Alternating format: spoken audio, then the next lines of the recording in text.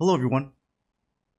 Unlike other cybersecurity companies, Fortinet's products are designed to work together in a cohesive fashion. The Fortinet Security Fabric is at the center of Fortinet's cybersecurity strategy. It is the industry's highest performing and most expansive cybersecurity platform, organically built on a common management and security framework. FortiOS ties all the Fabric's security and networking components together to ensure seamless integration.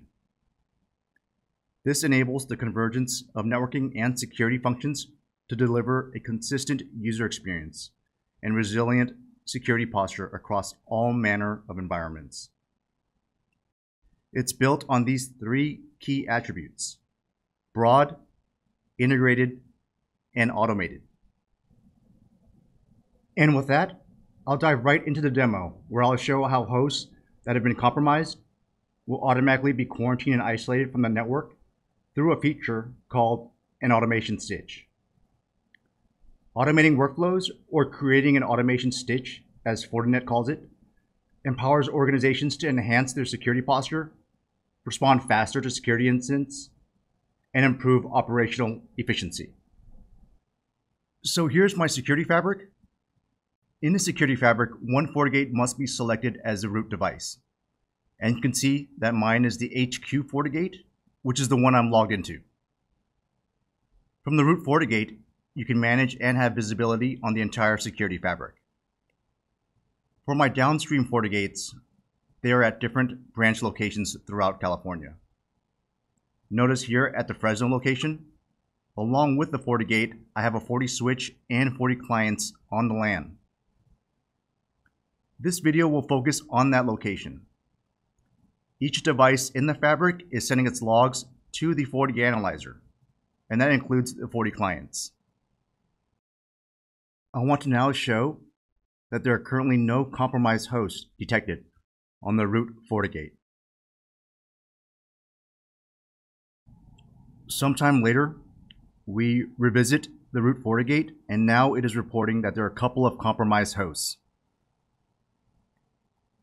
I can double click on an entry and see what the exact behavior was that led to the device being labeled as compromised. We can see that these machines were visiting sites that they shouldn't have been. It looks like they were trying to download malware from known malicious sites. The security fabric responded by having these hosts automatically quarantined and isolated from the network. We can see that in the quarantine monitor. Let's have a closer look at the Fresno FortiGate. If we mouse over the two FortiClient quarantine devices, you'll notice that it shows EMS quarantined.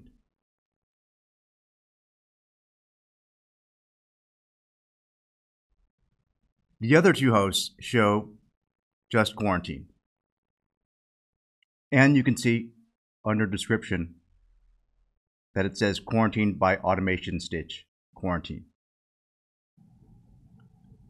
On the root FortiGate is where all the fabric automation is configured. For this demo, I created the automation stitch aptly named quarantine. An automation stitch is comprised of a trigger and one or more actions. Here I have the trigger as a compromised host, and the actions are the FortiSwitch NAP quarantine, which is a layer 2 quarantine, and the FortiClient quarantine. That's why you saw that the FortiClients showed EMS quarantined. With the automation stitch, there are many other events you can use as a trigger. You can use any log message, which makes the automation stitches very powerful. And there are even more actions that can be selected. You can send a notification via Slack, Microsoft Teams, or FortiExplorer, or even an email so that the security personnel can be notified. This is in addition to the quarantine actions that you saw in the demo. To recap, I want to quickly go over all the components of the security fabric working together.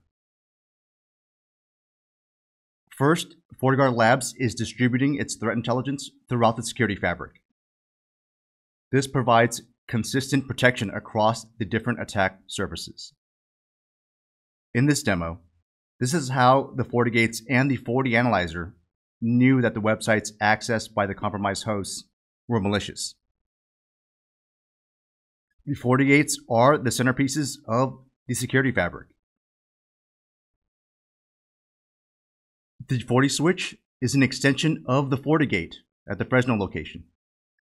And we saw that the automation stitch quarantined the devices at the access layer by their MAC addresses. This indicates that malware can be detected at the switch port. No other vendor has this capability. And extending the fabric down to the end hosts is the FortiClient. The FortiAnalyzer plays a crucial role. As I mentioned in the beginning of this video, all the logs are sent to the FortiAnalyzer. It's a component that actually determines if a host is compromised through log and threat correlation. That feature is called Indicators of Compromise, or IOC for short. When the FortiAnalyzer discovers an IOC, it immediately notifies the root FortiGate, and the root FortiGate executes the quarantine automation stitch. Now, why is the automation stitch an important feature? Okay, when there's a network security event, the administrator or the person in charge of that network is notified. They're usually notified by email, SMS, or they're visually alerted by a monitoring system.